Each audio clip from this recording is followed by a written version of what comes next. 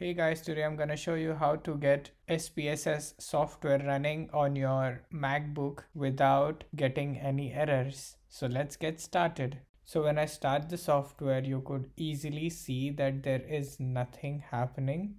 I will try to click on this OK button, but still there is no changes. It just freezes and I could not see the software starting.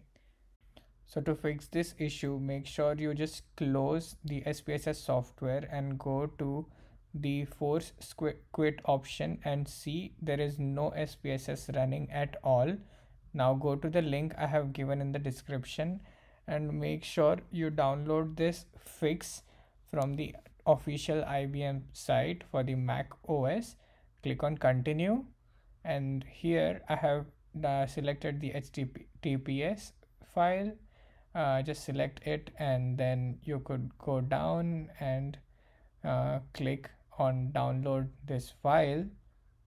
So once you have downloaded the file, you could just unzip this, and inside this folder you could see these two new files.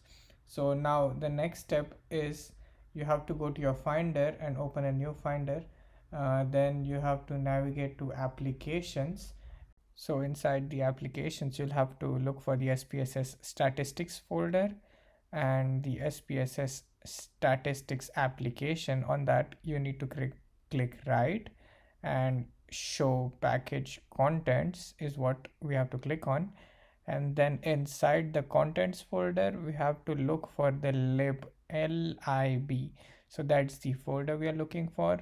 So inside this folder, we have to paste this file, which we have just downloaded.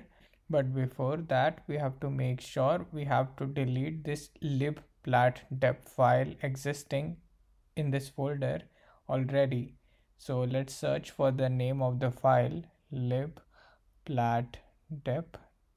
So now after selecting the file, you have to make sure you select the right folder, which is the lib folder.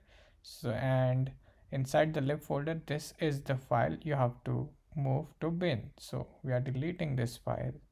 So after we are done deleting this file, what we have to do is go back to the lib folder, and now we have to copy the file we have downloaded into the lib folder.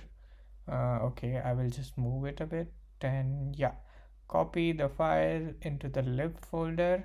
So once the file goes into the lib folder, we just close everything up and try to open the SPSS Statistics software normally and see if it is running correctly this time. And yeah, so here you can see the software is running perfectly.